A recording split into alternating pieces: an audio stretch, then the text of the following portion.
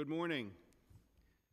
I'm Councilman Rory Lantzman, Chair of the Committee on the Justice System, and today we're here to discuss the multi-agency responses to community hotspots, or MARCH, operations led by the NYPD and Councilmember Levin's reporting bill, Intro 1156.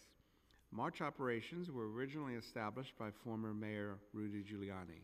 They are multi-agency raids where agencies such as the FDNY, Department of Health and Mental Hygiene, State Liquor Authority, Department of Environmental Protection, and Department of Buildings enter a nightlife establishment, ask patrons to leave, and proceed to inspect venues.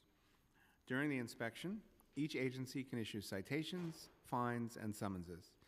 March raids were originally begun during the Giuliani administration as a way to enforce the cabaret laws during the height of broken windows policing. Since the council repealed the cabaret laws and established the Office of Nightlife in 2017 to more effectively and fairly regulate these businesses, March raids deserve more scrutiny.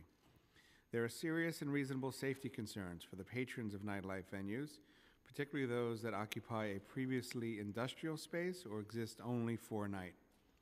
These operations place a tremendous burden on small businesses already struggling to survive.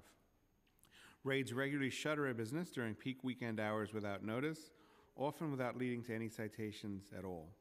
In theory, these raids are driven by 311 complaints about quality of life issues, such as noise, incidents that occurred in the venue or the surrounding area, and cooperation with authorities. The data shows that March raids occur more regularly in minority communities or at venues frequented by minority patrons, without regard to complaints or crime, and even when business owners have gone out of their way to cooperate. Certainly, the number of March raids in a community is not related to the number of establishments or the number of liquor licenses. Otherwise, the Upper East Side would have more raids than Washington Heights, rather than a third as many. The city has a responsibility to determine whether a business is violating building, fire, or health codes or violating the law. But from 2012 to 2017, 48% of raids resulted in no enforcement action by any agency. Councilmember Levin's bill will help us evaluate the efficacy of these raids by giving us more detailed information about the triggers for March raids, how they are conducted, and how often they result in citations or fines. I look forward to hearing today from the administration, advocates, and business owners about March operations. With that, our first panel of witnesses are from the administration. If you all would raise your right hand and be sworn in.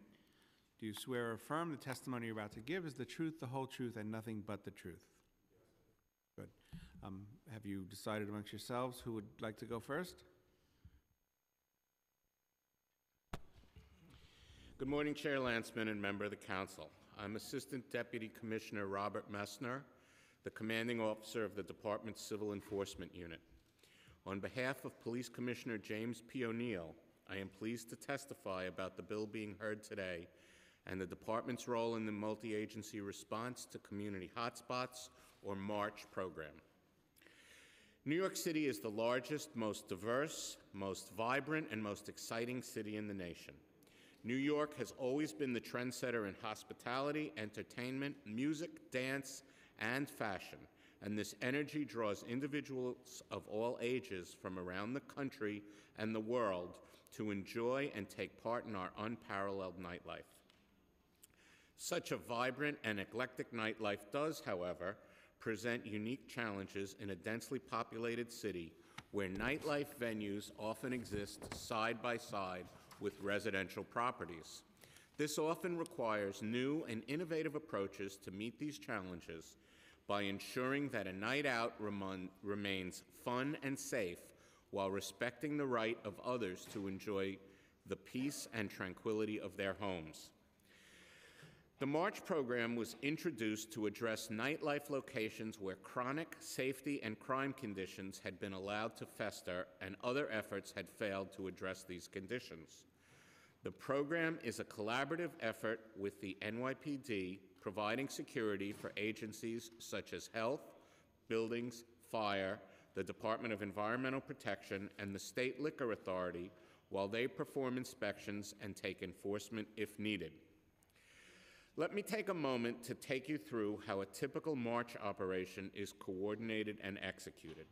The Special Operation Lieutenant of each precinct is tasked with maintaining a list of SLA licensed establishments in the confines of their precinct and keeps track of 311 complaints, so long as they're relayed to the department, 911 calls, criminal complaints, and arrests stemming from these locations.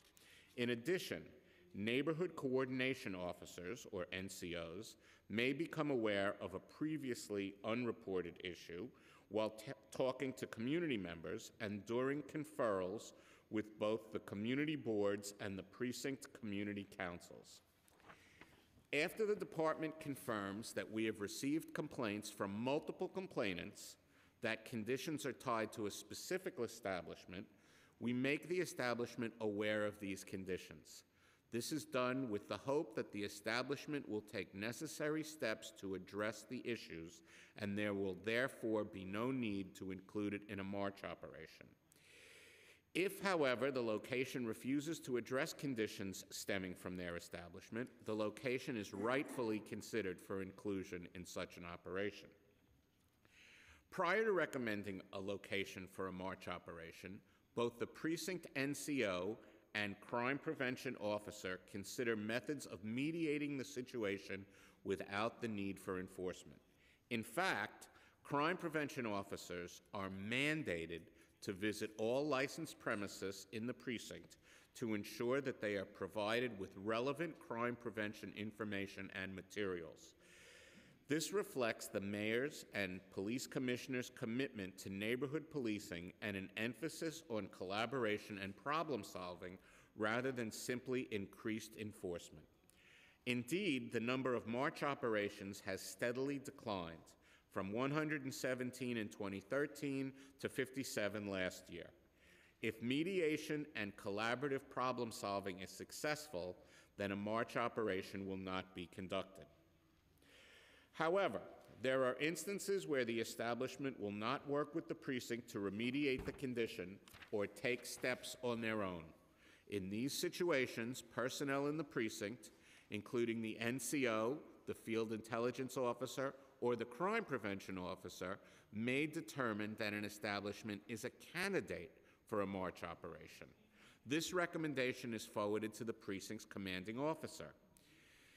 If the commanding officer agrees that the location warrants inclusion in a march operation, the commanding officer includes the location on a list of such locations in a written request for approval to the Chief of Patrol. These recommendations are made based upon many factors, including but not limited to 311 and 911 calls complaining about the conduct of the establishment, conferrals with both the community boards and the precinct community councils, meetings held with operators of the location, and crimes which have occurred in or around the location. It is significant to note that commanding officers are directed to consider only verified 311, 911, and community complaints relating to noise, underage drinking, quality of life violations, and drug sales or other violations when making this decision. Additionally, commanding officers are directed not to consider complaints of grand or petit larceny or identity theft within the establishment if the establishment cooperated with the department in preventing future crimes and plays no active role in the criminal activity. Once a list of recommended establishments is forwarded to the Chief of Patrol's office, they make the final determination of which locations will be included in the march operation after ensuring sufficient steps were previously taken to address problematic conditions without success. Once each location is approved for inclusion in a march operation, my unit, the Civil Enforcement Unit, will then schedule the operation. We ensure the availability of the other agencies and that they have the information that they need to effectively participate in the operation. Operations are usually scheduled for either Friday or Saturday evening, as some locations only operate on these nights, and these are the times when the agency's inspectors can get a realistic view of how a location operates during the times that give rise to most complaints and dangerous conditions. One benefit of the program is that it enables some of these agencies to conduct needed inspections when they would not otherwise be able to, because the location may only operate at night or the inspector's safety could not otherwise be ensured. On the evening of the March operation, the agencies taking part meet at the relevant precinct to coordinate. The participating agencies and the precinct personnel then travel together to each location. Upon arrival, inspectors from each agency enter the location and begin their work. Barring a significant safety concern, such as severe overcrowding, noise levels that make communication impossible, or blocked fire exits, a location is allowed to operate without interference while the inspectors are being conducted. It has been our experience that most patrons shrug off the operation, while a few ask questions of the city personnel involved. All then return to enjoying their night out, continuing on with their conversations and social activities. Patrons are not asked to leave the location or stop any activities during the inspections. As the Commissioner has said, each day we strive to do better, and the same is true for March operations. We continually review this program to ensure it is conducted in a manner that meets the needs of the city. For years, the department has held quarterly nightlife meetings with nightlife business owners and operators. These meetings are designed to keep the lines of communication open between these businesses and the department. Nightlife business owners and operators are encouraged to attend these meetings and voice their concerns to senior patrol borough police commanders. The department has also worked closely with the New York City Hospitality Alliance for over 10 years. This ongoing partnership has resulted in a robust and productive working relationship and has resulted in the cooperative publication of 3 editions of a booklet entitled Best Practices for Nightlife Establishments, which was written collaboratively by New York City Hospitality Alliance nightlife experts and police department law enforcement experts. The goal of this booklet is to help nightlife business operators to provide a safe and enjoyable experience for their customers and the surrounding community. This Hospitality Alliance NYPD partnership also produced an active shooter video which specifically dealt with nightlife venues. Recent tragedies such as the Pulse nightclub shooting mandate that we address the fact that nightlife establishments attract large numbers of people and have historically been the targets of individuals seeking to carry out sensational terrorist attacks. Last year, the mayor appointed the city's first nightlife mayor to head up the newly created Office of Nightlife, which is tasked with coordinating nightlife venues, city agencies, and the community to help the industry prosper safely in a way that benefits all New Yorkers. In fact, beginning last year, the Office of Nightlife conducted a citywide listening tour, which involved the department and representatives from other agencies to gather input and suggestions from businesses and the community to further this goal. The department looks forward to continuing our collaborative efforts with the Office of Nightlife, the New York City Hospitality Alliance, our sister agencies, and the community at large so that we can maintain a thriving and, above all, safe nightlife environment. I will now turn my attention to Intro 1156.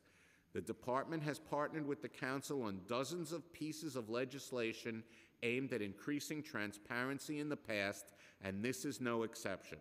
Some of the criticism of these operations is driven by a lack of information, and we will work with the council to ensure more data is made public. Thank you for the opportunity to provide insight on these important operations, and I look forward to answering any questions you may have.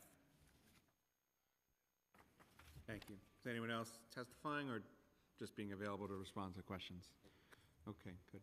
So let's talk about how establishments are identified for a March operation. From your testimony and from the operations order, it seems like there's a detailed vetting, although a very high reliance on 311 and 911 complaints. But as a council member representing a district where I get complaints about bars or other establishments that might be causing problems in the neighborhood, whether it's noise or patrons congregating outside, I'm unsympathetic to the need to identify establishments that are either unsafe for the patrons or causing community issues. The New York City Artists Coalition did a Freedom of Information Law request and compiled data, I think, from 2012 to 2017 that mapped out where these raids are taking place and their results. So I want to ask you about their first finding, which is that, and I think it's in 48% of these raids, no enforcement action is taken. Do you dispute that data? And what can you tell us about how often it is that these raids result in enforcement action?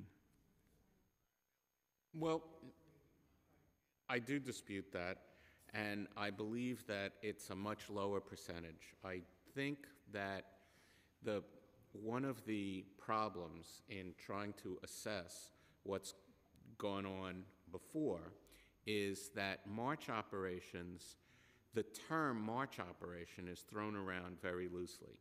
It's like Scotch tape. People refer to Scotch tape, but Scotch tape is really only a product made by the Scotch Corporation, but there are other cellophane tapes. It seems that every time a couple city inspectors get together and visit a nightlife business, people call that a march operation. And it's not. March operations are a very discreet thing. It's a collaboration.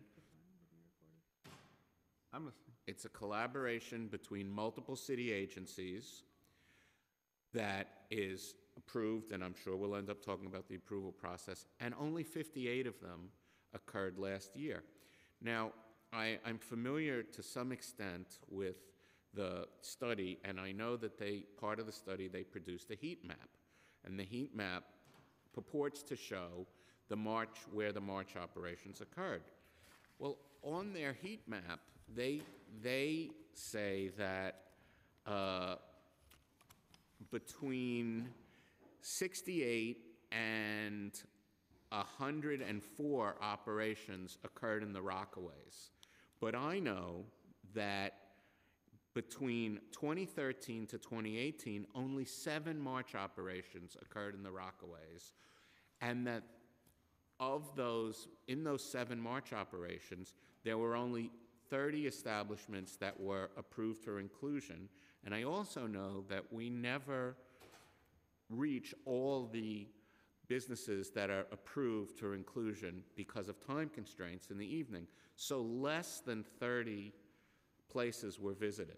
So just to clarify, so a march operation is broader than just we're going to one place.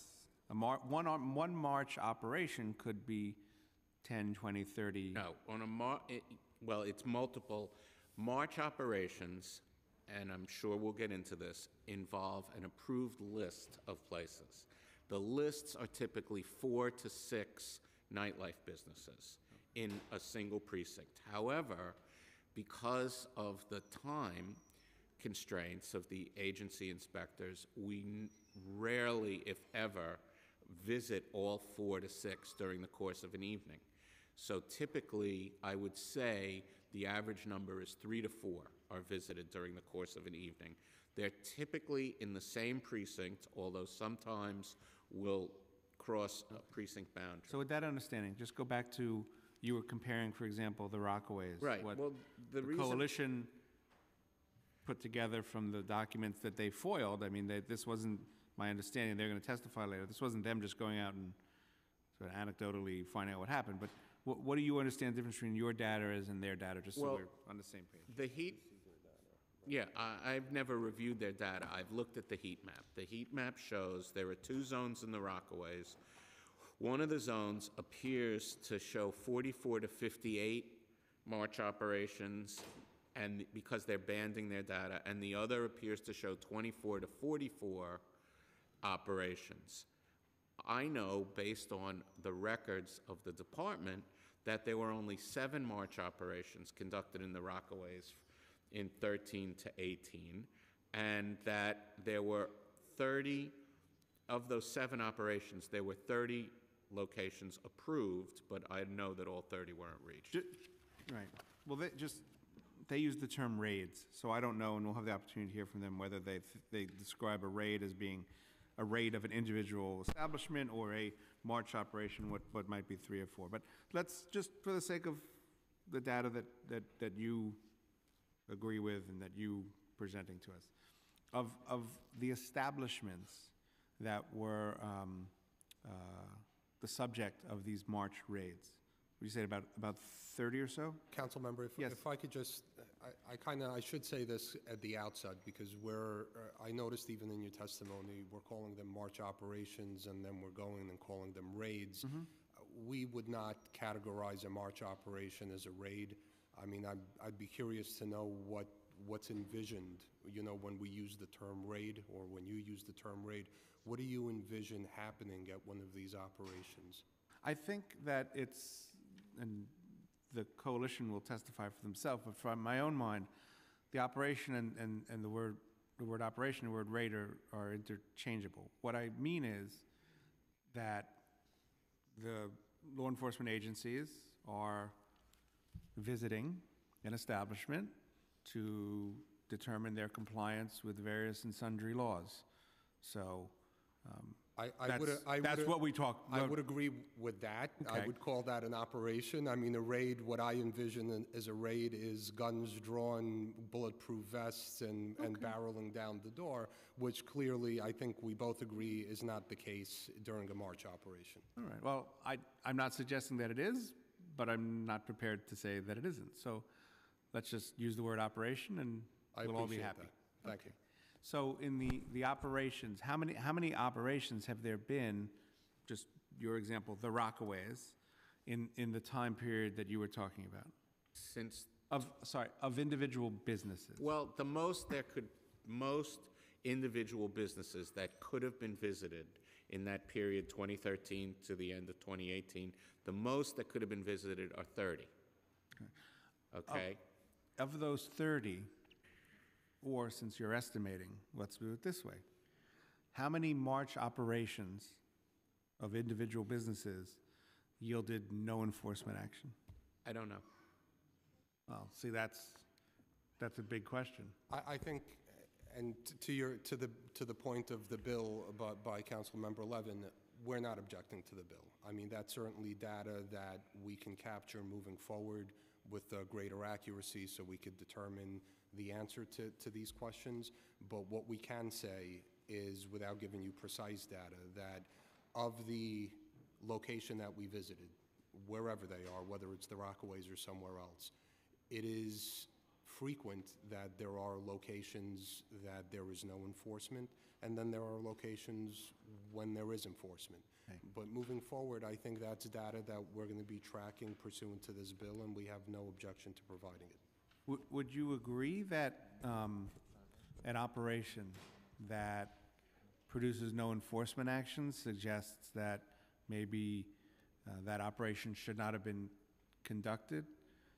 Especially in light of the fact, which I think we're going to have testimony about later, that these operations do put a tremendous strain on those businesses. I don't feel that an operation that produces no results should not have been conducted, any more than I think that if a police officer doesn't make an arrest during the course of a day, that somehow was a waste of his time. I think a better analogy would be if a police officer is stopping and frisking someone and nothing is produced from that, it begs the question, well, why did that stop and frisk occur? And in particular, if there's a lot of that, you walked into it, it's not my fault. If there's a lot of that, then it really questions, Well, policy. I think the analogy is that if an officer fails to issue a summons, that doesn't mean there were no traffic laws broken that day. And I think that's the point we're making here, that yes, given the protocols for including a location in a march operation, the multiple layers of approval involved, what the chief of department has in front of him when he approves a location for the march operation is that, one, there have been complaints or conditions identified, whether it be 311, 911, at build-a-block meetings, community council meetings, wherever, that residents of that neighborhood are bringing this location to our attention. The chief of patrol also sees that we have sent officers, whether it's neighborhood coordination officers, community affairs officer, or any officers, are visiting that location and trying to collaborate and resolve the conditions being raised. And when we're failing to do that, where the location doesn't want to address the complaints, and we're seeing these complaints materialize over and over again, that's when the location gets included in the march operation. Now, the fact that we may show up on the day of the march operation and a location that has a propensity to serve underage individuals alcohol doesn't seem to have an underage person there that night, doesn't mean that they haven't served underage alcohol. So I think I wouldn't get to the conclusion that you're getting to, but there is a possibility that on the night of a march, when we go there, the conditions that residents have complained about over and over again, conditions that we've attempted to remediate with the establishment owners, may not be present that day. That doesn't mean that those conditions are not present. Well, I think our friends from the coalition and maybe the businesses themselves will talk about what seems to be a very high rate of operations that don't produce enforcement actions. And that does raise questions about the selection process, and it does raise questions about the worth of these operations, not ever, but in the scale that the department or that they're being conducted. And then in the context of the other aspect, what you refer to as the heat map, which seems to indicate a much greater activity in communities of color. Now we're looking at other analogies where law enforcement in the city is spending a lot of time on enforcement activity in communities of color that are hard to justify. So do you disagree or dispute not just the specific data points that the coalition has produced from the FOIA request, but the essence of it, right? That there is much more enforcement in minority communities, just enforcement activity. There's much more operation activity in minority communities than there are in white communities. So a couple of points. Yes, I would dispute that to start off with, but I think the numbers, it's worth putting them in context. There are approximately 12,000 licensed establishments for on-premise alcohol consumption in the city. I think it's 40 short of 12,000 or thereabouts. There have been 57 march operations last year. I mean, so the numbers aren't, I mean, they're nominal compared. So I think what the numbers basically show is that the vast majority of nightlife establishments are actually good actors, abiding the law. They're addressing their community's concerns. They're addressing our concerns when we bring those community concerns to their attention. So I think it says a lot that the number of operations are 57, and I think I should also highlight that that number is about half of what it was when the mayor took office. So we were looking at approximately 109 or so operations in 2014. It was reduced to 57 operations last year. So they've steadily decreased over time. In terms of the concentration of operations, we're not seeing what you're highlighting in this report. Now, I'm not sure where the data came from. I would like to see the data rather than the conclusions that were printed. I would like to see the actual data that was gained by this group. But what I can tell you is, taking a look at 2018, the march operations were pretty evenly spread out. So Manhattan South, for example, Patrol Borough Manhattan South, which is 59th Street and below, had 9 march operations. Manhattan North, which is above 59th Street, had 7 march operations. Patrol Borough Bronx, which is all of the Bronx, had 7 operations. Patrol Borough Brooklyn South had 9. Patrol Borough Brooklyn North had 8. So, I mean, we're looking at, the numbers are essentially even as you go across the city. I'm really not seeing the conclusions that report has come to. I want to turn it over to my colleagues, in particular, Councilmember Levin, because it's his bill. But if we wanted to arrange a meeting, you, the coalition, the council members who are interested, or staff, and you can see their data and talk with them directly. Have you done that already? Yeah, so I think, and the commissioner can go into it, but we have regular meetings with the Hospitality Alliance.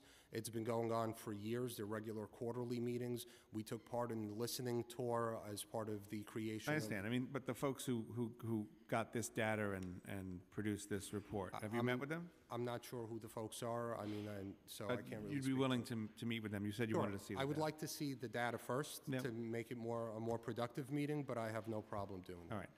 I have a lot more questions, but the bill sponsor is here and there are other members here. So Councilmember Levin, let me just also say, we've also been joined by Councilmember Alan Maisel from Brooklyn and Councilmember Andy King from the Bronx.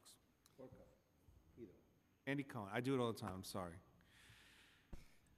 Thank you very much, Chair. Thank you all for your testimony and for being here today. I guess going off of your testimony, I just want to make it clear. So, what exactly is the criteria? So, if there have been 57 march operations last year,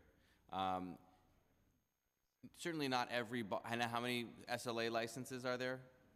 About 12,000. 12,000 on premise. So, of those 12,000, I'm assuming that more than 57 had some 311 complaint about noise or about people standing outside. I mean, I could just think of, I represent Community Board 1 in Brooklyn. You know, people are smoking outside, get a 311 complaint. The music's too loud, get a 311 complaint. You know, that's pretty much across the board, I think. I think it would actually be hard to find a nightlife establishment that doesn't have a 311 complaint. So then, what criteria of all the universe of nightlife establishments that have a variety of 311 complaints did we use to choose these 57? Well, it's much more than 311 complaints. The process is a process that tries to identify places that pose a variety of problems to the surrounding community, but also, and probably more importantly, making sure that these are problems that the business is responsible for, that the business has not addressed, and that the business has been informed and of the problems and asked to address and not. Like what kind of problems? These are enforcement resistant or places that have not taken appropriate steps to address. So you have 311 complaints, 911 complaints, you have issues brought to the neighborhood coordinating officers, the NCOs, by local residents, you have community councils, and you have community boards, and a variety of other places. Complaints can come in many different ways, and they can be for many different things. Mm-hmm. The neighborhood coordinating officers are tasked with meeting with the owners and operators of local establishments, and the community and the crime prevention officers in each precinct are required. And the NCO program is a newer program. Yes. It's only been around for a couple of years, so obviously the March Task Force predates the NCO program. Well, but the crime prevention officers have, for many, many years, been required to keep a list of every licensed premise in that particular precinct, and to meet with the owners and operators of that premise, to talk to them about crime conditions, to provide them with crime prevention information. Okay, I just want to be clear. So is it related to crime or is it related to quality of life? Well, it's both. Many places that get visited, that get included in a march operation, have violence problems. That's one of the most common. But we've heard from a lot of establishments that have had a march operation that they didn't have a history of violence. I mean, I had an establishment in my district have a march operation, and it was kind of an unrelated Department of Buildings issue. Well, can I just say that very often people will say that they've had a march operation, that a march operation was conducted in their premises when it isn't a I can march actually, operation. in this instance, this is how I found out what March was, because the person told me I got visited by the cops, FDNY, SLA, DOB, maybe another agency, all at the same time. And I said, that's odd, that's strange. I didn't know that happened. And so that's how I found out what March was. So in fact, it was a March operation. I was able to confirm that. I'm just trying to figure out the criteria here, because that wasn't there was no violence in that instance. It was literally a DOB. They didn't correct their DOB problem. They had a DOB problem. But I don't understand why why that then involves, a multi-agency response. But I think it's very hard for us to comment on a specific location. I'm not asking about the specific. About a specific location. We can certainly look it up. We're highlighting there was a DOB issue. We need to see more. I think under the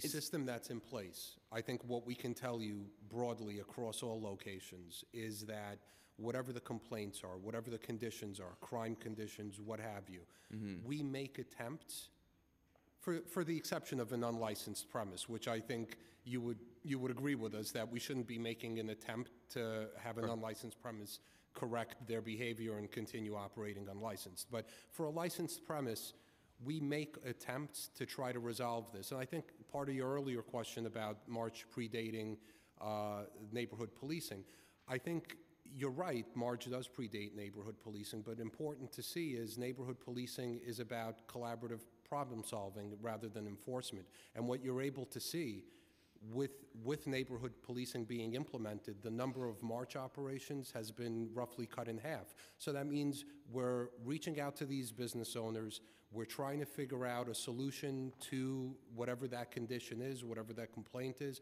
without resorting to a march operation. Okay, let me ask this. What is a march operation accomplishing that a visit from an inspector from these individual agencies wouldn't accomplish? If there's an issue of people getting into fights at a bar outside, is it better for there to be you call it a raid or you can call it an operation, but when it involves 15 or more people, it's something. Why is this the right way to do this, as opposed to being much more targeted in terms of addressing the issue? So say there's one business has something that kind of falls into the purview of FDNY. Why doesn't FDNY just go out? Why does it involve a multi-agency response where sometimes people are wearing, tactical gear? Couple answers. A location is not going to get included in a march operation because they have an FDNY problem. The complaints that come in are indicative usually of a range of problems, especially things like violence or underage or noise. And the important thing to remember is no establishment gets included in a march operation unless they've been informed of this problem and haven't made the effort to address it. So once you have a location that has already demonstrated that they're not willing to address their problems, it's important for the city to try to determine what else aren't they doing.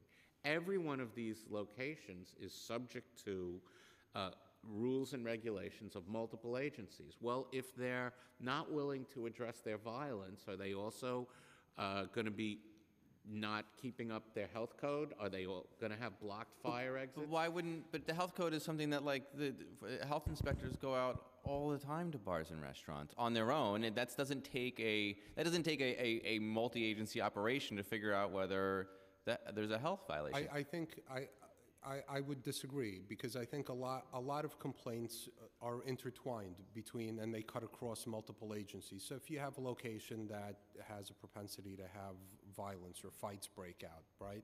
Doesn't it make sense to see if there are underage people there and are being served alcohol contributing to the fights? I mean, doesn't it make sense? But I just like to finish.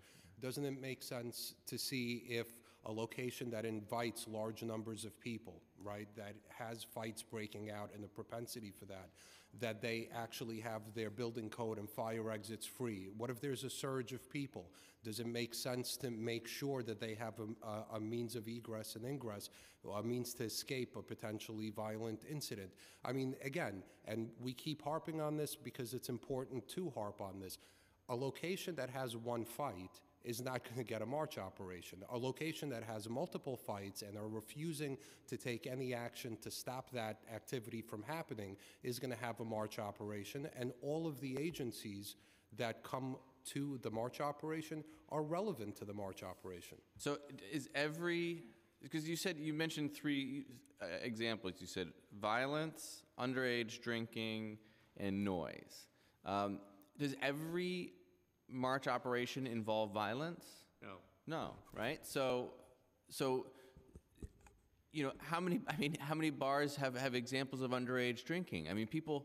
That's to say that underage drinking is a criteria, or noise. I mean, noise is underage drinking and noise are two things that I think are much more prevalent than any of us would like in New York City. But to say that there's a noise complaints, or persistent noise complaints, is a reason for a march, or multiple instances of underage drinking. But again, those are things that NYPD does without a full-scale, without a multi-agency operation. To bust somebody for underage drinking is, I think, that's something that NYPD has done for a long time in a way that is doesn't involve like a multi-agency raid or whatever. Council member, I think you're coming to a conclusion that just because these agencies are present, that all of them are taking enforcement, and that's just not the case. So it could very well be the case. Everybody's going out on the operation.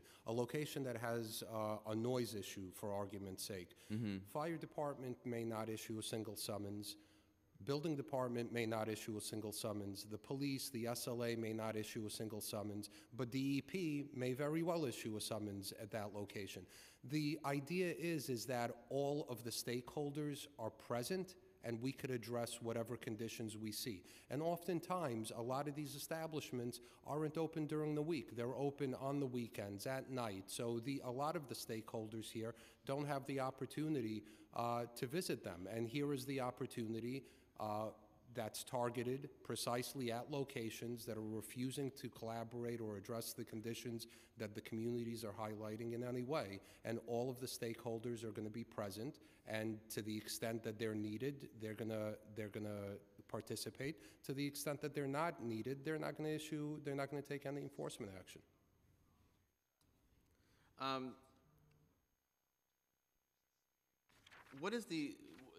You mentioned a little bit in your testimony, but what is the exact procedure then for conducting one of these? It is the final approval comes from your office, is that right? No, final approval comes from the Chief of Patrol's office. The operation starts with the NCO or the crime prevention officer becoming aware of a problem, or some other officer in the precinct becoming aware of a problem, and they start to talk among each other, and if they realize that this seems to be an ongoing issue, they're tasked with telling the location. The NCOs, that's part of their job description. The crime prevention officer, as I said, they're required to keep a list of all businesses, visit them, make sure they have all relevant information. If those officers feel that there's no opportunity, been no action on the part of the establishment to try to remediate, then they can go to the special operations lieutenant, the field intelligence officer, and ask for more information about this place. If all agree that, or any of them feel that this place should be included on a march operation, they can go to their commanding officer. They recommend to the commanding officer inclusion of this location on a march because they've been informed of the issues and they haven't addressed them. The commanding officer reviews that. If he or she feels that the place does belong on a march because they have a type of problems or problems that are appropriate for inclusion, and that they've been informed and haven't done anything, the commanding officer is going to include that location on a list of 4 to 6 locations in the precinct and send that to the Chief of Patrol's office. The Chief of Patrol's office is then going to review those locations, and the Chief of Patrol's office is going to look first, are these the type of problems that should be included in a march operation? And second, has the business been given the opportunity to address these? The Chief of Patrol approves some locations and denies other locations, says no, either it's not the right type of problems or you haven't done enough to remediate with the operators. The ones that are approved, they approve the operation, then it comes to my unit, the Civil Enforcement Unit. We schedule with the other agencies. Many of the other agencies need to know the businesses, the identities of the place we're going to visit beforehand so that they can do their internal research. They need to know the building plans. They need to know what type of liquor license they have. So we tell them the locations beforehand so they can do their research. The night of the operation, we gather at the precinct, and then we go out together. MOCJ has a task force, the Task Force on Special Enforcement, that targets problematic or illegal bars and gambling rings and such. Why is that not a sufficient tool to address the issues that the March Task Force is looking to address? I wouldn't try to answer for MOCJ. I'm really not sure. Are you familiar with their that operations. task force? Excuse me? Are you familiar with that task force? Not really. I know that, MOCJ has enforcement efforts, but I'm not familiar with what they're doing specifically on this. I'm still a little unclear as to why this is necessary. I don't understand why individual agencies who have inspectors, that FDNY has inspectors, they can visit any establishment at any time. DOH-MH has inspectors, they can go, and they do, many more than 57 times in a year. Why? I don't understand. Why is that protocol, which businesses are aware of, that there's some level of normal course of action, it's within the kind of normal realm of a business's interaction with city agencies. Why is that not sufficient? And what has been demonstrated in, say, the 57 cases last year to show why normal individual agency visits by inspectors would be insufficient? I mean, it's not, and just keep in mind, DOH-MH has inspectors that could go out at 10 o'clock on a Saturday too. It's not as if that's impossible. Well, several things. Individual agencies, many of the individual agencies often do not work at night routinely. Whereas in most of these establishments that get visited in march operations, the problems tend to be at night. So if inspectors are going out and inspecting nightlife businesses when they're not open for business, that doesn't give them a true understanding of the conditions that actually exist in the business. But my understanding, sir, is that they do have, both agencies, or all the agencies involved, they all have inspectors that will go out at night. I mean, I can ask them, does FDNY or I'm not gonna DHMH have speak- inspectors that go out at night? Yes, we do. I can also confirm for the health department, we have an evening shift. The collaborative methodology of agencies collaborating to address complex problems is one that's really been used very successfully in this administration. You can look at the opioid task force. You can look at the efforts that my office led against K2. I know that you Yes, were sure. very involved in that. And what we needed, because of the shortfalls of the state legislation, which didn't make K2 illegal for many years when people in the city were becoming victimized and sickened by it, what we needed then was a multi-agency approach, and that's what we used.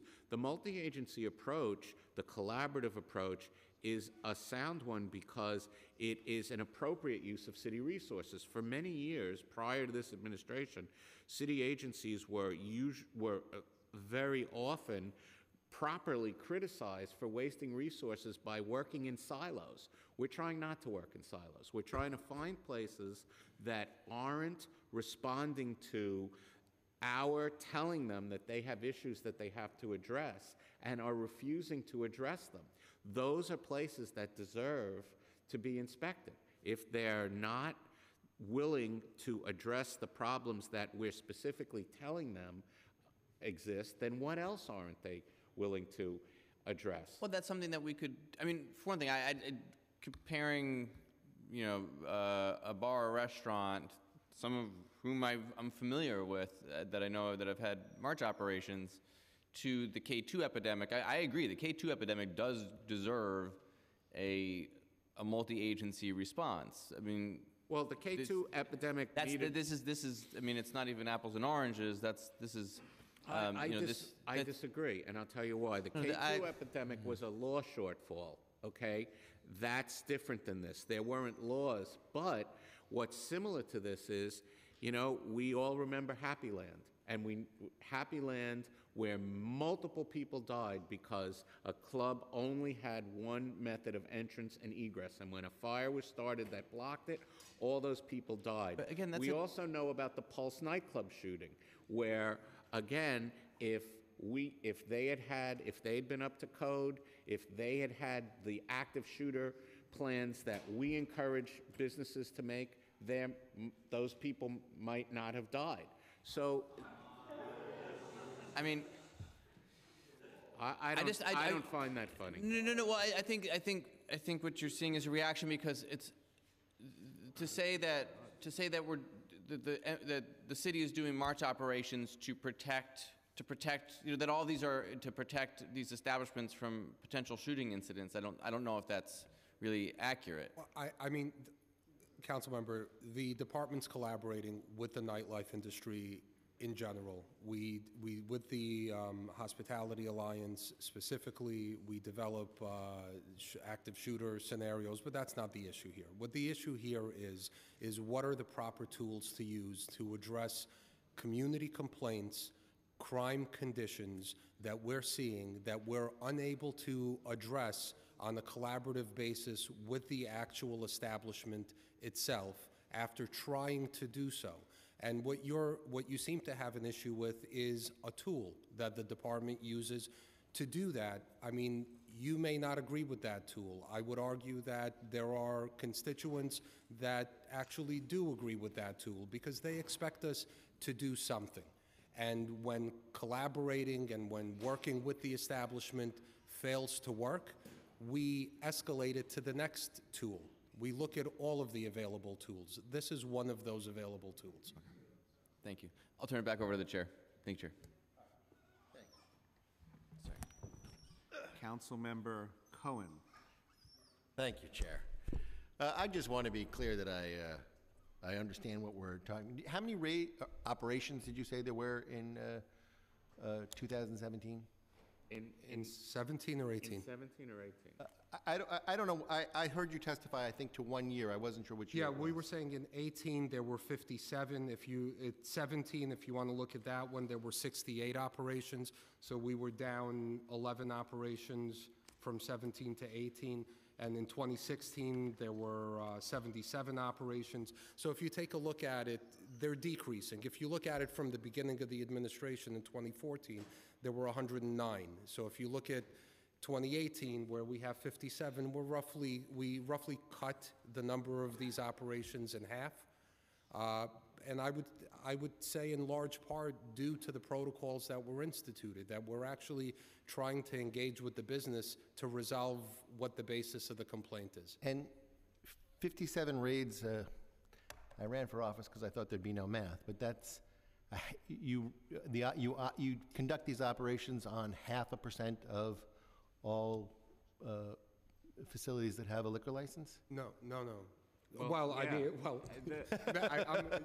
so it's not 57 establishments, it's 57 operations. So as the commissioner testified, each operation has somewhere between 4 to 6 establishments, and that's not saying that we're actually gonna go to each one of those, because inevitably what happens at the end of inevitably what happens at the end of the night or during the course of the night, we recognize that we'll we're conduct running short multiple on operations in a single night. No. It's one operation. Okay. Each operation that's approved has somewhere, as the commissioner said, in the neighborhood of 4 to 6 establishments. That's the operation. Today, we're going to visit 4 to 6 establishments, and that counts as one operation. Now, we generally don't get to the 4 to 6, as he testified, because of time constraints during the course of the night. There may be issues in one, another one may be closed. Can you tell me how many, in 2018, how many locations were subject of an operation? How many bars, restaurants, or nightclubs? Well, that's the number that was approved, but So- not visited. In 2018, there were 203 locations that were approved. Now, I want to, but I need to explain this because it's important. 203 locations that were approved by the Chief of Patrol to be part of a march operation. Now, that does not mean that 203 locations were actually visited, and then there's another qualifier to this. As we said, during the course of the night, we run short on time, and we may not visit a location or 2 locations that are on the list. That location may be re-included in some subsequent, so there's some double counting. Can you here. tell me, though, in 2018, how many locations you actually did operate in? You approved 203, you didn't get to all 203? Yeah, no, I mean, I can't. I can't with accuracy, I can't. I can tell you that the maximum we could have done in 2018 was 203 out of 12,000 licensed establishments. We're talking about 203 that were approved. We know we didn't get to all 203, and we certainly know that some of that 203 are double counts, because whatever we couldn't get to, they were included in the subsequent list. So the universe we're looking at is 203 approved, and the number we actually visited is somewhere less than that. But I think, again, to my point earlier, I think Councilmember Levin's bill is going to get us to get to that data with some level of specificity, which is why we're not opposing providing that data moving forward. No, I can't see any reason to oppose the bill. I'm not, I haven't heard from any of the business owners who have been subject to one of these operations, but I can't see an objection to reporting. I can think of a facility in my district that maybe could use one of these, honestly. But it's ultimately, I guess the answer is, even at 120 is 1%. It's a very small percentage of. Thank you, Chair. Councilmember Levin, did you want to go back to anything? I just thought you might have yielded because Councilmember Cohen had to go. Not required. Well, just in terms of the follow-up to a march, operation. So we've heard that, example of one establishment got 18 summonses during an operation that were all dismissed when the owner went to court. But, there's, owners sometimes will feel, can you speak a little bit to that, to the follow-up and what happens subsequent to this operation? Is there any kind of ongoing communication with these agencies? We've also heard, frankly, that some businesses are being told, if you cooperate with us, we'll take it easy on you, or, it's a little bit unclear. I think sometimes owners get the perception or get the feeling that that the purpose of this is to kind of intimidate businesses or try to put down a marker. If you don't work with us, there's going to be ongoing problems. So I would certainly not characterize it that way, because the reality of it is, if the condition is resolved, there is no need for a March operation. And I'll kind of take it a step further. So let's assume we have complaints or conditions that are brought to the department's attention. We're going to send officers or the neighborhood coordinating officer over to try to work collaboratively to resolve the problem. Let's assume the establishment says, you know what, I don't want to work with you. But then they go on and resolve the problem on their own. That place will not be recommended for a March operation. They don't need to cooperate with us. What they actually need to do is address the conditions that are being raised, address the complaints that are being raised. It could be with us, it can be without us, but the end result is, it's about the end, not the means of getting there. So I think that's the best way to answer that. Does the March Task Force or the NYPD factor in what kind of music an establishment plays? Absolutely not. Absolutely not. That's not Absolutely it. not. And then have you ever heard a complaint that has happened, or has anyone ever said that they felt like they were targeted for the type of music that they? No, and realistically, if that's the complaint, that a club is playing a particular kind of music and that's bothering us, if that's the complaint that's coming in, not only would it not be approved by the chief of patrol, it wouldn't be recommended by the lowest level, in the process, which is the NCO or the FIO or any of them. That's just not a basis for a march. Okay, I'm still very skeptical that there's a need for this type of enforcement, and particularly when there's no report or instance of violence taking place. I don't understand why the vast majority of these operations could not be addressed through the normal channels of enforcement, which again, businesses are aware of. Part of this is that this comes, if you have a multi-agency response showing up at 10:30 on a Friday, that's a very unnerving, rattling interaction with the city. If you don't have any instance, if you just have, if it's based on noise complaints or somebody, reported underage drinking or something like that, which, frankly, I imagine is much more prevalent, than any of us would want to acknowledge. I think that's the kind of thing that probably happens. If that was the case, then there would probably be a lot more. If it was for every underage drinking instance, I imagine that a lot of bars in Manhattan you'd have a lot more March raids in Manhattan than you do, if that were the criteria. Well, so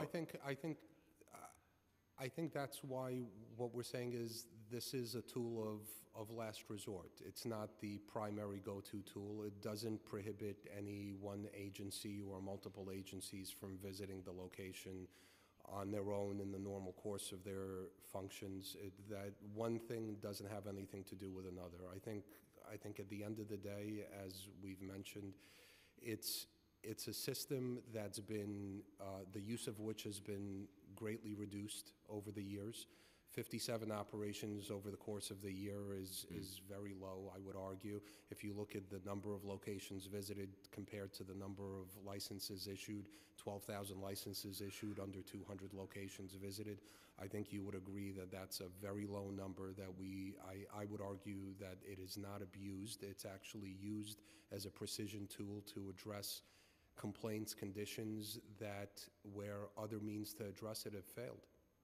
And sorry, my last question is for FDNY actually. Is there a difference between the types of violations, the amount of violations that FDNY gives out during a March operation than what they would normally give out during a normal inspection?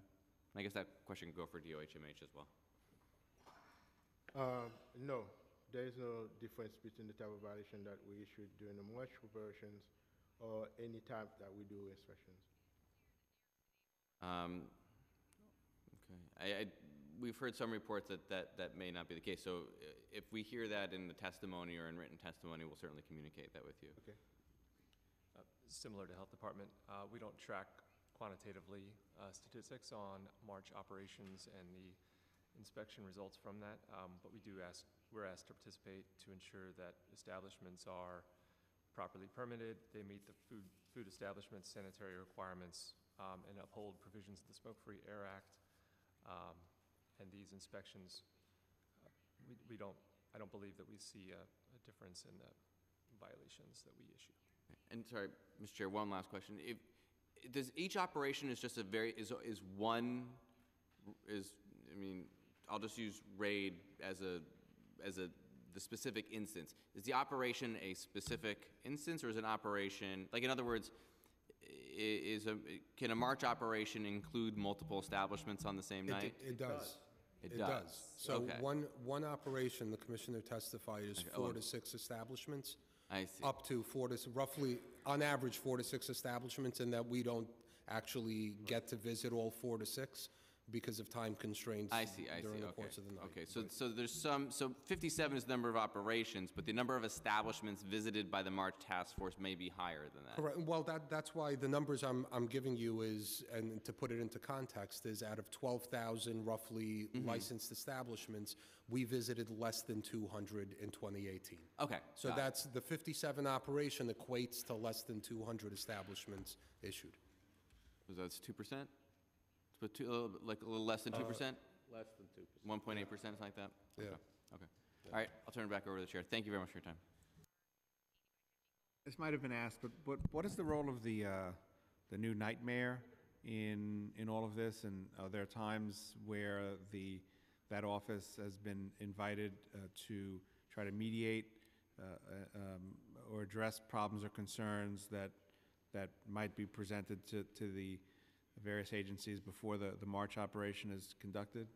I mean, I can't speak in great detail about the functions of the nightlife mayor, but what I can tell you is that when the office came to be, the police department as well as other agencies participated in a listening tour across the boroughs with nightlife establishments. And my understanding is that, you know, the role involves a regular liaison with establishments that operate throughout the city. Any concerns that they may raise, not only relative to March operations, Right, but but do you know if the department has ever taken the complaints and concerns and issues that it has, and prior to doing a March operation at a given establishment said, let's call the Office of Night Mayor and see if they can work it out? I mean, I really can't say either way. I can't say that we haven't, but I can't say that we have, but I can look into it. I know the person that was part of the listening tour that went around that has a regular means of communication. So after the hearing, I'll reach out to that individual and ask. And in the patrol guide order that gives the guidelines for conducting these operations, maybe it'd be a good idea to add a paragraph about, and prior to the operation, consultation with the night mayor. Just looking for ways to try to solve problems. I'm a council member, again, my district, we've got problems with some locations. We want the problem solved in the fastest way possible. It'd be good for everybody. Well, that's all the questions that I have for you all. Thank you very much. Thank you. I know that it would be appreciated by the other witnesses if you would maybe hang around and hear what they've got to say, and I would appreciate it also. So if you have the time. Sure. We'll leave a representative from the All right. department behind. Thank you. Thank you.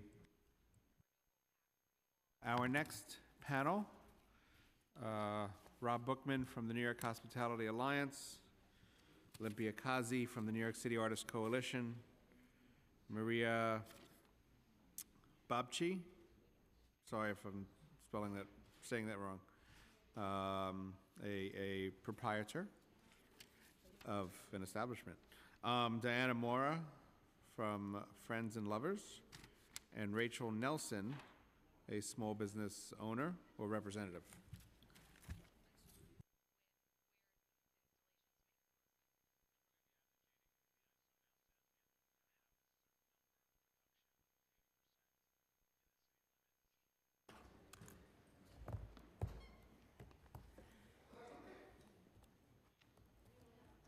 Did you say Bakchi? Maybe Babel? Yes. Marva.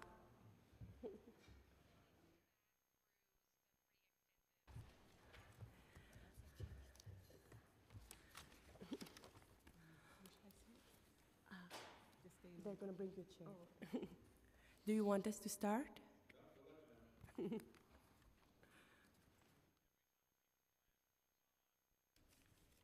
So just, do we have written testimony from all of it? I have written testimony from the New York City Artists Coalition. Does anyone else have written testimony? Yeah? Oh, okay, they're gathering it up.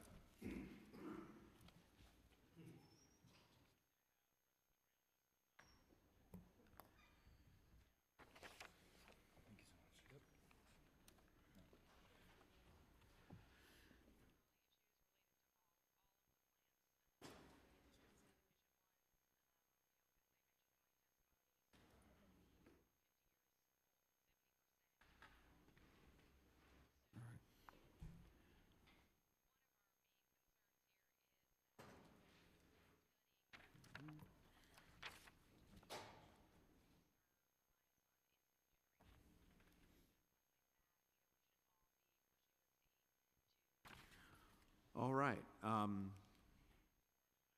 Let's get you sworn in and get started. So could you raise your right hand? You swear or affirm the testimony you're about to give is the truth, the whole truth, and nothing but the truth? We do. Thank you. Is there any particular order that you'd like to go in? You seem I can ready to start. go. Yes. We are going to put the clock on 5 minutes. Thank you. No requirement that you use the whole 5. And just identify yourself and get started. Okay, so thank you for the opportunity to testify today. My name is Olympia Kazi, and I'm a member of the New York City Artists Coalition. The first time I heard about these multi-agency raids in the middle of the night and how they target venues with an avalanche of fines, even for things that the agents themselves have said they wouldn't hold in court, was in the founding meeting of the coalition. We were coming together in the aftermath of the gossip tragedy, where lives were lost in the pursuit of experiencing community and creative expression. Since then, our small group of volunteers is working to ensure the safety and the very existence of informal artists and community-driven grassroots cultural spaces in New York City. Intro 1156 is the result of our advocacy. We hope that this bill is a first step, and that if these raids are proven as problematic and arbitrary as reports from our members have indicated, that the City of New York will act and will put an end to these raids once and for all. NYPD sustains that these raids happen only at venues that have been flagged for patterns of serious illegal activity. They also claim that the raid is a last resort after they've reached out to the owners and staff. Unfortunately, the testimonies you'll hear today show otherwise. Raids happen to venues without having had any talks, for that matter, without having had any problems with their local precinct or city agency inspectors. Raids were triggered with as little as a 311 noise complaint and a stolen phone. Nothing that really warrants a raid. There is an informal consensus that some precincts used such a raid to target businesses owned or frequented by LGBTQ and people of color. We've heard reports of businesses being raided after refusing to consent to ask by enforcement agents that they were in the gray area of civil rights. Through a Freedom of Information request, we got some data for 2012 and 17, and another testimony later will talk more in detail, and I can answer also to some questions, and they shed light on some of the questions you asked earlier. Grassroots cultural spaces in our city are already under threat by the lack of affordability and of philanthropic and governmental support. All the work that we do to address those challenges by joining the Small Business Advocacy Platform and by collaborating with the Office of Nightlife and the Department of Cultural Affairs will be all for naught if we do not address this persistent threat of criminalization. What good will it be if we get SBJSA or even if we obtain commercial rent stabilization if operators have to live under the threat of constant, disruptive raids that cause the loss of wage, job, and exorbitant costs and fines, even to closure sometimes. Those mystery multi-agency raids, some call them nightlife task force, others march. NYPD, from what I understand today, they may call it something else as a whole, but basically they are many agencies showing up, and they cause disruption. Palisades, a venue in Brooklyn that was featured in the New Yorker cover, would still exist today if it hadn't been marched. For all the venues that survived the raids, and you'll hear from some here today, they still had anyhow impacts, and they were stigmatized. Neighbors were awakened, patrons were forced to leave, landlords were alerted. People presume that something is seriously wrong if you are raided. So the criminalization, shutdown, and loss of grassroots cultural spaces pushes our community farther underground into unsafe environments. So we really want to end that. So I have some line edits that I will submit in writing only. And in conclusion, I want to thank you, Chair Langman. I want to thank all our co-sponsors, Councilmember Reynoso, Ampry, Samuel Rivera, and Rose, and especially, of course, the council staff and Councilmember Levin and Espinal for their leadership. We believe that enforcement must be fair, proportional, and transparent, and we need talks, not raids. Thank you. Under 5 minutes.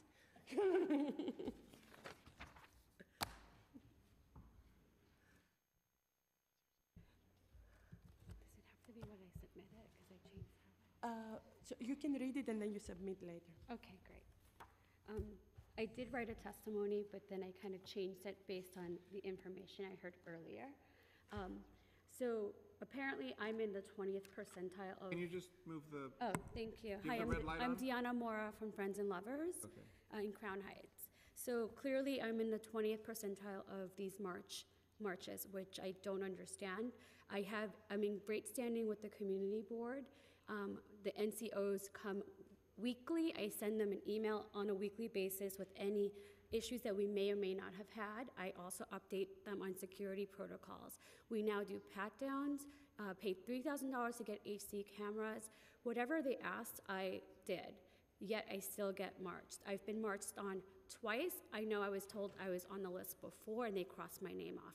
Don't really understand how that's possible. The first time it happened, 25 men walk in bulletproof SWAT jackets at 2:45 in the morning. Not only was it intimidating, but I thought I was getting arrested. And someone with severe anxiety, it really can send you over the edge. So not only did it affect my mental state, but it just affected the clientele and their perception of me, and my staff did not feel like they were in a safe environment. I had to have meetings to reassure them that we were okay. $30,000 later, we still get raided last December. It was such a drastic difference in how I was treated. The NCO shook my hand, said, "Don't worry, you're good. We'll be in and out in 15 minutes. Why was I still raided if I was good? They just raided the place at the corner, so we knew that they were bound to come to us. Why? Because why would they walk by us? That's how I perceive that.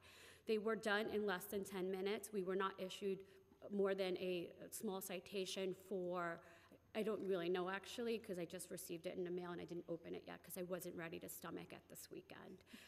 Nonetheless, the point is transparency and the escalation plan. It's not apples to apples here. I did not hear a proper protocol that made sense to what my experience has been. So transparency would definitely help in facilitating the conversation with whoever is actually in charge, because my NCO constantly just says, it's above my pay grade. I don't know what that means. So I'm here to help. Thank you. This is very heavy. Hi. My name is Rachel Nelson. I own 3 bars in Brooklyn. I've been doing this for 15 years. I made the mistake recently of renting a place that was on the naughty list.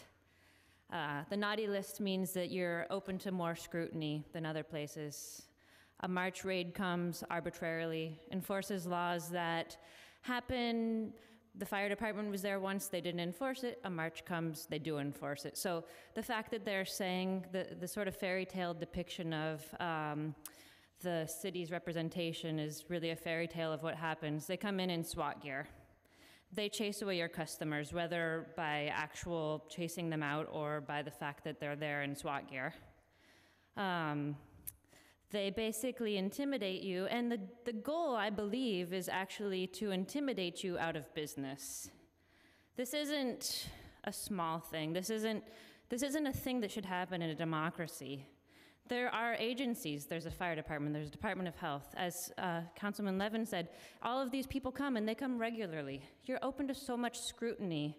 Having a liquor license opens you up to scrutiny from things that you didn't even know existed before you had a liquor license. So I'm on good terms with my NCO as well. And again, I actually have a decent relationship with the precinct. But because the location I was at had gunfights 15 years ago, we continue to get more scrutiny as a place that now has white walls and art openings. We're a not-for-profit that runs a bar to try to support ourselves in the ever-expanding, expensive realm of New York City rents, compliance, and protocol. But there's no way for us to get out from under the reputation of the former tenant. Now, in a democracy, where is there room? Who do I call? And that's my biggest issue. Who do I call for March? If you Google March, there's no way to Google March. There's no directory in the city list of directories of, oh, here's March. Even when you call the fire department, when you say, hey, can I speak to the office in charge of March? They can't tell you where that office is.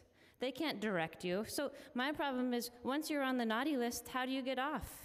Once you've been decided you're bad, how do you become unbad? Even when you've done everything you can. Now, here's the thing.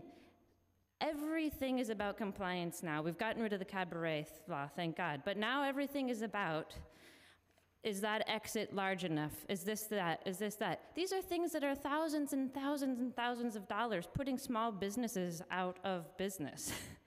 You guys don't want our tax money, our sales tax money? That's fine, because you're marching us out of business.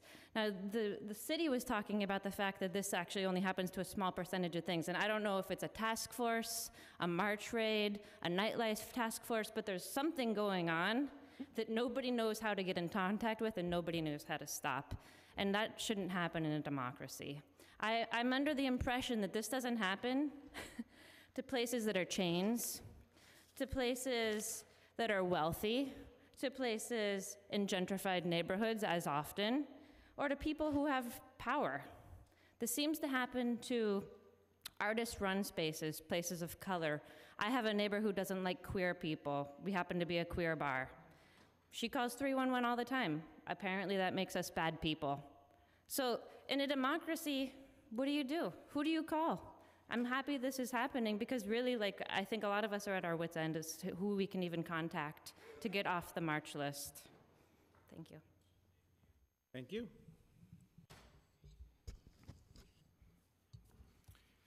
Good morning. My name is Robert Bookman. I am counsel to the New York City Hospitality Alliance, the largest not-for-profit association representing thousands of restaurants and nightlife establishments throughout the 5 boroughs.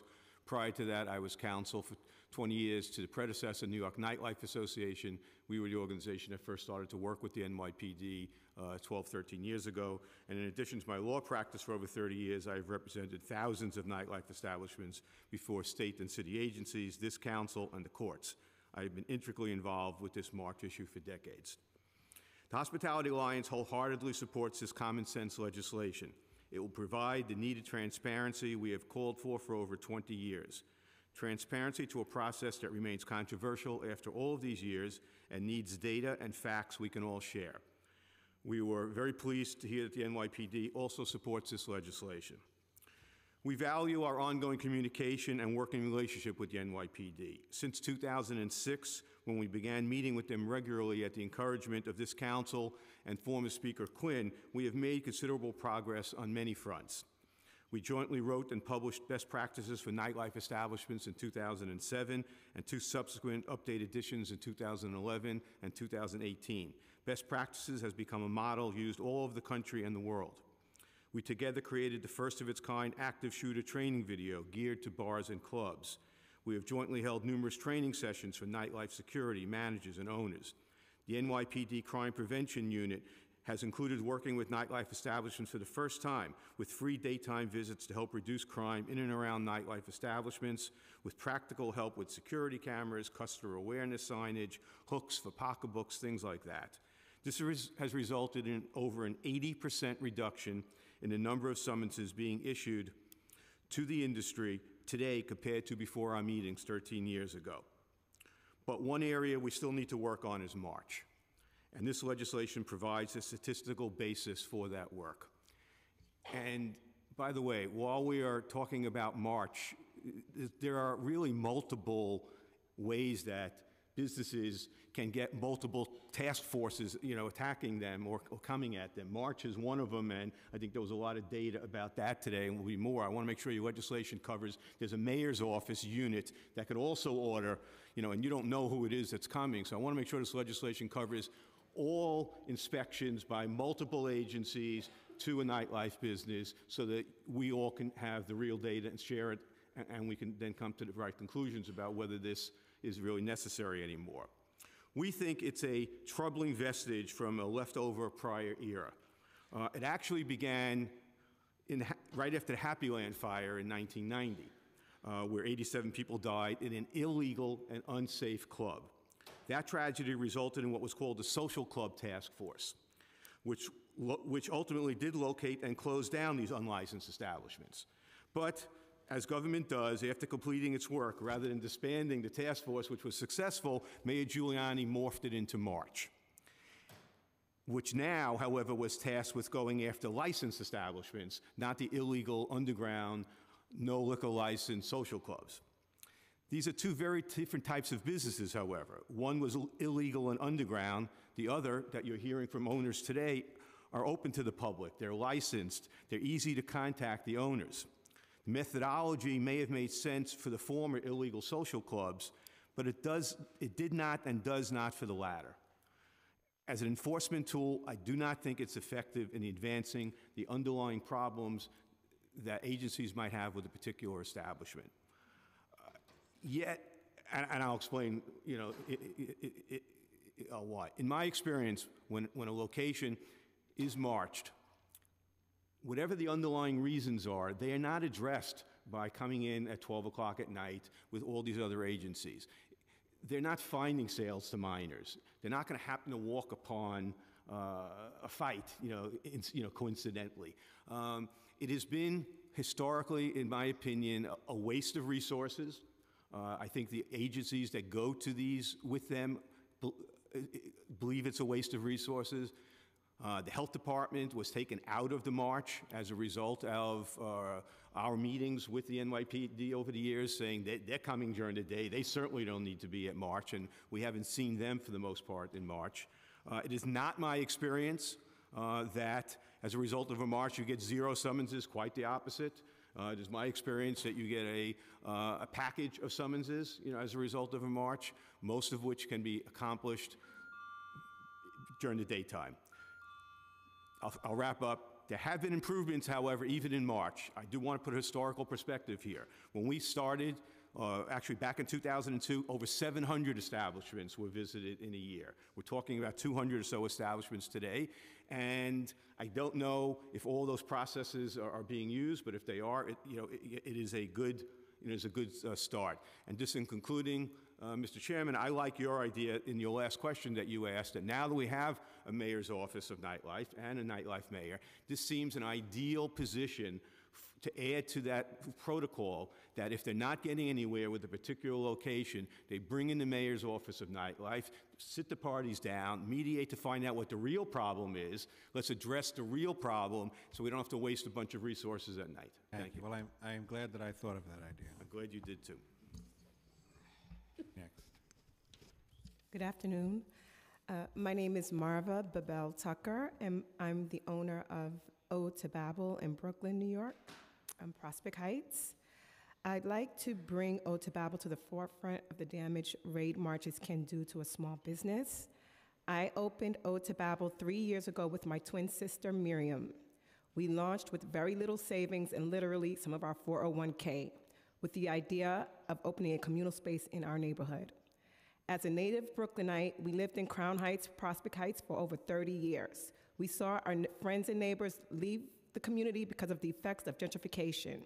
With those changes, the Brooklyn that we've known all our lives were also changing. The neighborhood spots were closing and being replaced with owners and patrons that did not reflect the neighborhood I grew up in.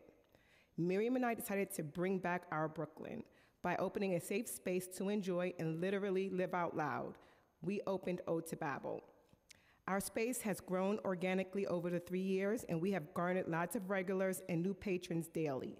We enjoy music, dancing, and a culmination of people of color, including our LGBT POC community converging in good spirit, beautiful, and peacefully. Our popularity has translated into disdain by some of our neighbors that are new to the community and frankly would prefer to see us silenced, literally and figuratively. The congregating of Black and brown bodies and the energy of the LGBT community does not fit well with the image they literally bought into. They want us to be quiet, closed, and unseen into other neighborhoods that they don't really care about. The fight and their weapon of choice is 311 and 911 calls to bombard the board with complaints and pressure. As a person of color, I don't need to go into the dangers of using police presence as a weapon against other people of color, but this is exactly what is being done. On October 20th, our venue was marched. Our cozy 750 square foot lounge bar full of wonderful patrons dancing on a Friday evening became interrupted with 50 officers in full riot gear and various agencies ranging from NYPD, the DOH, and the SLA, and every agency in between, marched through our 750 square foot bar. 30 agents inside and another 20 agents and officers standing outside in front of our venue. We were a spectacle, a visual that could tarnish the reputation of a small business because of assumptions that could be made by a passerby, both walking, driving, or looking out of their window. Patrons that would never step foot into our small establishment as we try to continue to grow. A spectacle that have been interpreted and could be concluded to be some insidious illegal activity, but of course it was not. It was a standard, harmless raid. As our loyal patrons stood in disbelief as officers asked the music to stop, our patrons continued to dance in silence, but with defiance and support of Ode to Babel. As agents scurried throughout our venue, drafting up tickets, which are financial dings that hurt my small business, but was necessary to validate their visit. I waited for the march to end, and finally, when it did, I received a multitude of fines that I fought and were dismissed. The raid had come and gone, but the financial burden, the mental stress and distress for me as a small owner and a mother with small children that literally live directly above my bar has remained. The march must end. And to continue on, just to answer a point you made earlier today, I am kind of appalled that out of 57 marches, that my small 750 square foot space was literally marched on. It's kind of hurtful that it's 12,000 establishments and they chose my bar. And I know a lot of the other, including the people here, are predominantly people of color bars patroned, and how come we are the ones sitting here in front, and these are the type of bars that are being targeted? We don't have to act like that's not the truth. it's completely true and accurate. And I know other bar owners who are experiencing march and raids, so it's not a coincidence. Okay. Thank you very much. I know that Councilmember Levin has questions for you. This is for the two business owners that have experienced, I don't know if, Rachel, you've also experienced March, but. I guess it's not officially Mars. Okay. Task forces. Do you have any sense of what, other than just neighbors that 311 complaints about noise or 311 complaints about people outside, do you have any sense of why your establishments landed on this list? Or, I mean, Yeah, I do. So the first time we actually pulled the 311 records because they said, do you have 311 calls? We had 0. We had increased 301 calls in the area, but there was another bar that opened that was not compliant with, they don't care about the community, but that's their issue. So there was nothing that said friends and lovers is making too much noise. The place is completely soundproof. Like the DEP came and they said, holy cow, I can't hear anything from the street. So I know that I called BS on it. The second time, we had an increased amount of theft. Again, another bar's bringing a different type of clientele. So we had 4 wallets stolen in a course of 3 months. The last time he said, we had one more report last week, so I couldn't ignore this. That's why we're here, but don't worry, we'll be fast. And I said, I don't know what you're talking about. I don't have that report. He said it happened Wednesday. Sorry, that was my birthday party. I don't know, any of my friends did not lose their wallet. I'd like to see this report. Fast forward 2 weeks later, no report. But yes, increased amount of theft was the trigger for the second time. For us, I honestly know for a fact that was one particular neighbor that is another business that has said to us, we do not like your business and we don't want you here. So I know that they are the ones who are using 311 because we've been here for 3 years, and the complaints since they've opened this past summer has come out of, have just been multitude, and it's just, I know for a fact it's specific, but they know that they can close this down by what they're doing. So that's one, and I know people wait for Uber. I really can't tell people to not wait for Uber in front of this space. And that's another. Which is fairly, normal. It is very normal. Course of business for an establishment Yes. that's open at night. Exactly. I mean, I'm sorry that this has happened to your businesses. I hope that your businesses, are able to move, get by and move past this and continue to thrive. And certainly consider my office a resource, and I'll coordinate with the Office of Nightlife. We greatly appreciate you being here and telling your stories, because you're putting yourself out there, and so that takes courage. And so I want to thank you for doing that, and we look forward to continuing to work with you guys on not only getting this bill passed, but hopefully more efforts in that regard. Thank you. May we add one thing for the record? So NYPD asked repeatedly that, the data that we had, that New York City Artists Coalition, our data is their data. They gave us that data. It is scrambled, but we made it available right away, so there is a link we already shared with Council. We're happy to share with anybody else, and we're going to give you more details later. But if they're disputing that, they're disputing themselves. Apparently, they don't know what they're doing. They weren't able to answer many of your specific questions, so let's do this bill and then let's move forward. Thank you. Thank you. Very much.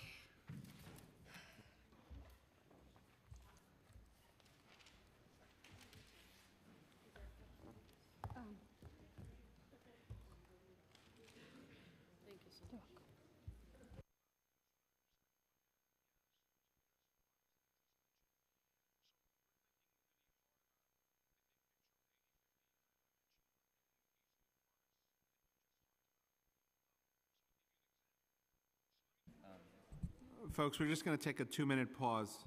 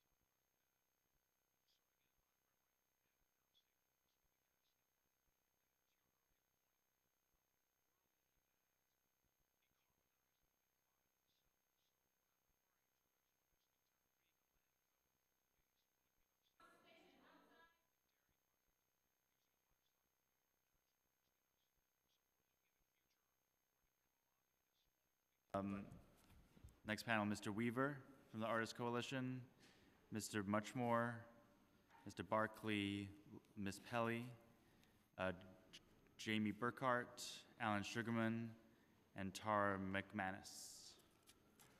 Thank you.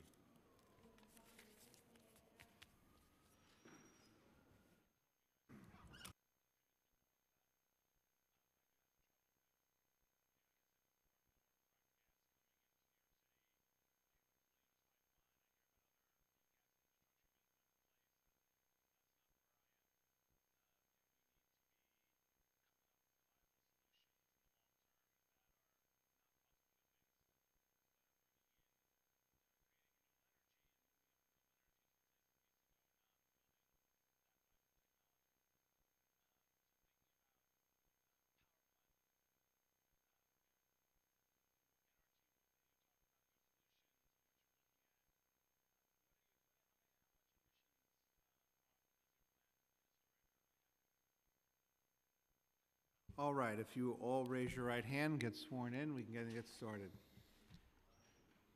You swear or affirm testimony you're about to give is the truth, the whole truth, and nothing but the truth. Good. We're going to put 2 minutes on the clock, and unless anyone objects, we'll just start from my right and work our way around the table. How's that? Great. So, sir, you're up. Start with stating your name. My name is Patrick Weaver, but I am reading testimony written by Brian Abelson. It's pretty long, so I'm going to try to get through important parts of it, but I've submitted written testimony. My name is Brian Abelson, and I live in City Council District 34. On June 6, 2017, I filed a series of Freedom of Information requests seeking data on March raids.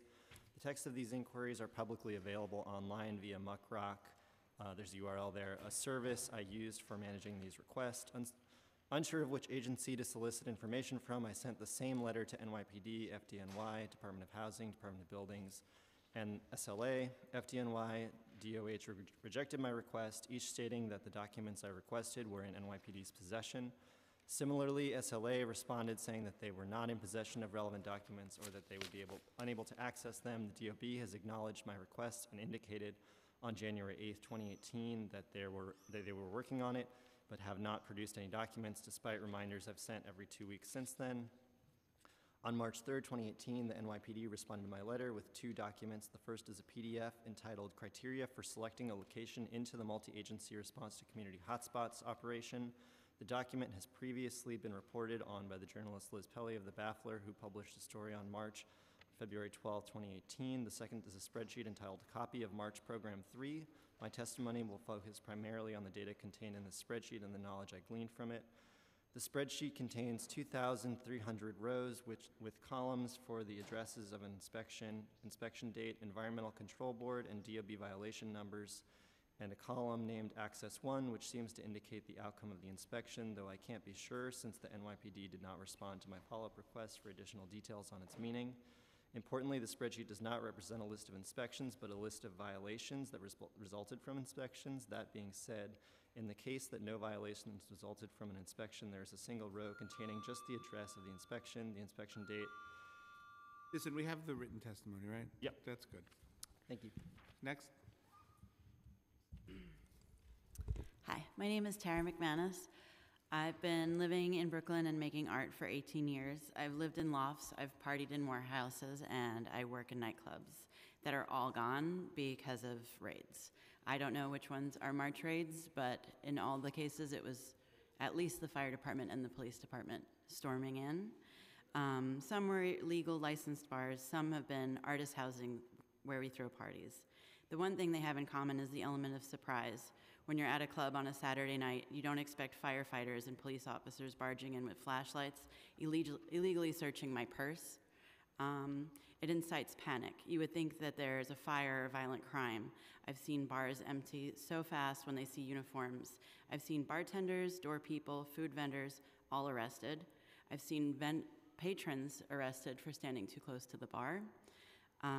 Where is the fire? Where is the emergency? Storming a venue on a busy night and making hasty arrests is as dangerous as yelling fire in a crowded theater. Is it worth creating a stampede to arrest a bartender working?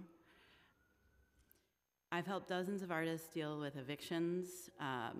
They wake up to firefighters brandishing axes, making threats to use it at their doorstep. I've helped them pack their entire lives into storage units. They have 3 days during business hours to get out of their artist lofts. The authorities come completely prepared, but we're not. They're ready to make arrests. They have their fines. They've done their research through our social media. They know the violations already. Some pay to get in, pay for drinks, and then break out their badges. Some come in through the fire exits, using vital fire and life safety procedures to come in through the back door. While we're coming together to share our art with people and commune, to live our lives and to work jobs, we have no idea. Why not let spaces that have violations, let them know?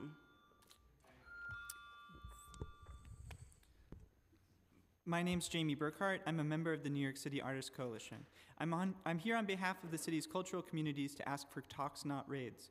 We need transparency on the multi-agency response to community hotspots, March raids in NYC that shutter beloved, diverse neighborhood cultural spaces. We are the city that gave birth to the Velvet Underground, Nobel laureate Bob Dylan, Mambo, and hip hop. My life as an advocate began with the loss of another. My friend Nick Gomez Hall was one of the 36 people killed in Oakland's ghost ship tragedy. From the minute I heard he was gone, I knew that they were all gone. I was filled with shock and then grief. Our response was safety. We facilitated fire safety walkthroughs and workshops. Our study groups for the fire department's fire guard certification had an 100% exam pass rate. We advocated and created the New York City Office of Nightlife to support small, diverse cultural spaces. March raids in New York City are a legacy of Mayor Rudy Giuliani and are not relevant today.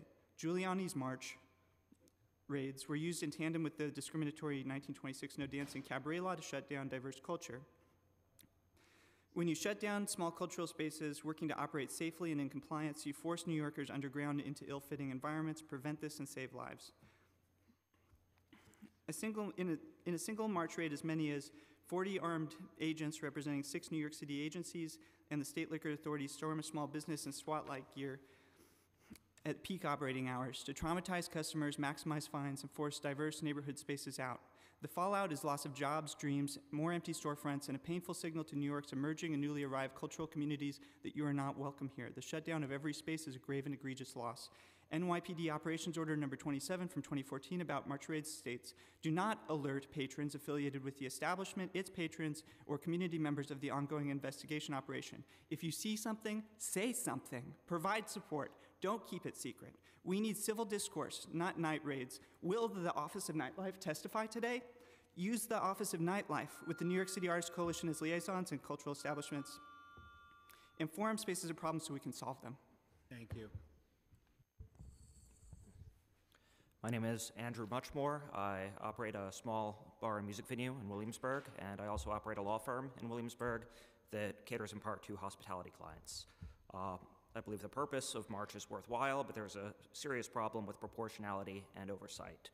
There effectively is no oversight because it's a multi-agency body, and having scores of uniformed officers swarm on a small establishment is extremely disproportionate.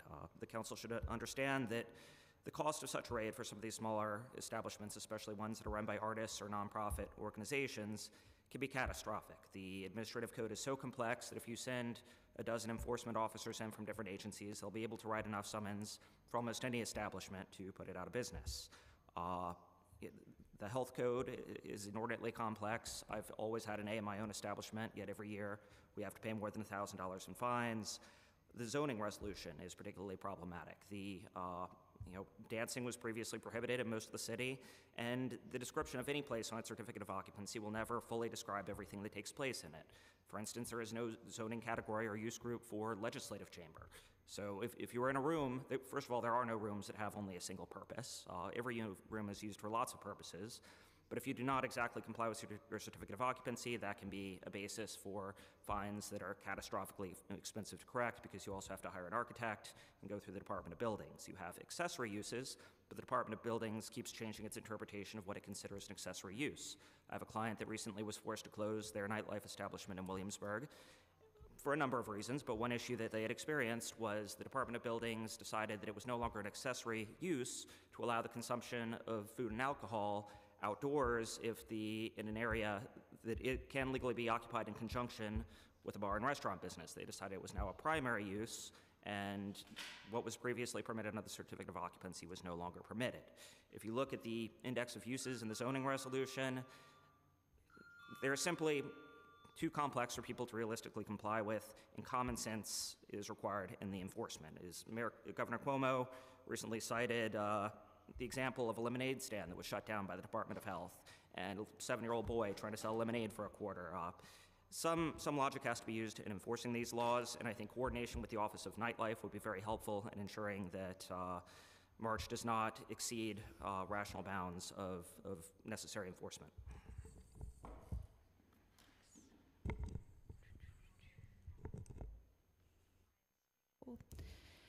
It's like death. It's the Grim Reaper. It's a gotcha kind of thing. It's the end for any venue that it happens to. It's an economic hit. It doesn't make sense. It's unpredictable. It's SWAT-like. It makes people feel afraid. It's censorship. These are just some of the ways that the March Task Force and its operations have been described to me by New York City musicians, venue staff, and other local business owners. My name is Liz Pelley. I'm a journalist, and for the past decade, I've been writing about music and culture. I'm also a participant in New York City's music communities. From 2014 to 2018, I was a collective member at the Silent Barn, the long-running artist-run venue that shuttered this past May. While I was involved in the Silent Barn, I became familiar with the concept of the March program. The barn existed in 2 different locations over the years, and the original building was in fact shut down by a March raid in 2011. Many individuals involved in running independent venues in New York City are familiar with March to some extent. It's part of the vocabulary of running a venue here. But its inner workings are obscure even to many of the venues the task force threatens. Its mystified style of enforcement keeps venues and business owners living in perpetual fear, and most known information about the March operations is anecdotal or pieced together from firsthand experience. In 2017, I decided I'd like to learn more about this opaque, secretive task force and write an article about it. I spoke with members of communities and also filed Freedom of Information law requests, receiving back a 2014 operations order that shed the smallest beam of light on these complicated raids. I was struck by the extent to which these raids prioritize secrecy over productive conversation. Quote, do not alert persons affiliated with the establishment, its patrons, or community members to ongoing investigations and operations, the procedure urges community affairs officers visiting venues. I've learned that resistance to conversation with communities is a continued pattern when it comes to these operations. The secret nature of the task force means that venues may not know whether they're being raided by March, nor neighbors aware of the gravity of their 311 complaints. I just have a little bit more. One Brooklyn music venue employee recalled a multi-agency visit. The cops claimed to be doing a business investigation. A plainclothes cop made his way behind the bar. Uniformed officers checked the IDs of everyone there, looking for underage drinkers. Someone from the FDNY investigated the whole place. Quote, we were pretty much up to code, and yet all their customers were leaving one by one. As it turned out, a new neighbor had been calling 311 to make noise complaints. Noise complaints are listed in an official Music in New York City report from 2017, which cites them as a growing reason for the shuttering of venues. In the past 15 years, more than 20% of New York City's smaller venues have closed, the report states. When we asked why they were there, they didn't even seem to know the rhetoric they were supposed to use, the music venue staffer told me. They were very much trying to not give us information about what they were doing. And I'll skip to the end. A lot of this is from an article that I wrote that was published last year that is online if anyone wants to read it. In today's increasingly isolated culture, music is a rare medium that still has the power to get individuals into rooms together to share ideas, collaborate, sing, dance, emote, or be in space with other humans.